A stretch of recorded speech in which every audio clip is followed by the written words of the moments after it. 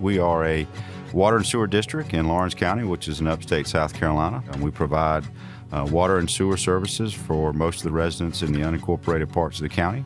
Because we're in upstate South Carolina, there's a lot of growth coming to our region, and we wanted to be ahead of that, be prepared for that. We wanted to make sure that we had enough water to address any type of residential or industrial growth, and make sure that we had quality water and water that we could manage better and control our cost to our customers.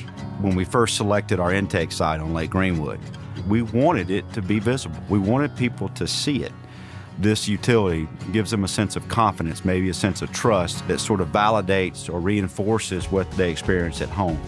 It's not oftentimes that a utility like Lawrence County builds a new drinking water facility. It was the largest USDA project that had been done at the time. This type of project, construction manager at risk, provides a better working relationship between the consultant and the contractor.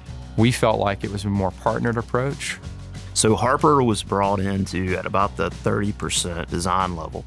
We were able to give them constructability analysis of the design that was currently in place. In doing that, we looked at the site grading plan and the clear wells, and we manipulated that in a way that saved about almost $1 million early on the process. We have to have clean water, and for those residents of Lawrence County, I think we provided that. Not only clean water, but we added an ozone system that enhances the taste and odor of that water.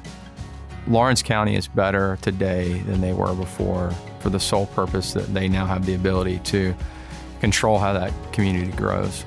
It is really easy for them to turn the knob up at that treatment plant or implement new infrastructure to make that happen. The best way to control your future is to create it, and I think that's really what Jeff and the team did.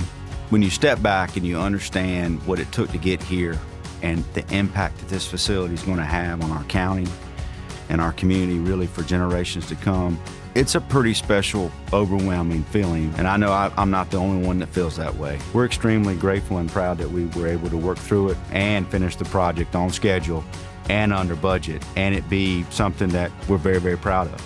So what are we looking at doing next? We are about to embark on our first real strategic plan. But what we want to do with this plan in particular is to set the path for our organization for the next 50 years, if you will. Not just from a treatment plant standpoint, but from a staffing standpoint, from whatever we can do to support economic growth in Lawrence County.